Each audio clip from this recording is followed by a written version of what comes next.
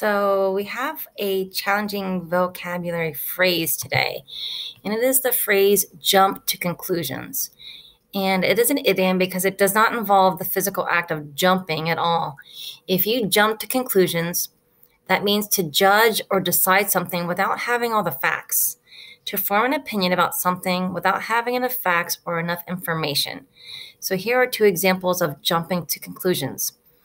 It is wrong to jump to conclusions about new people until you get to know them. Or let's not jump to conclusions about who broke the window. So you can see how it's judging something or someone before you actually have all the information or you have all the facts. Cute little puppy there, too. Don't jump to conclusions.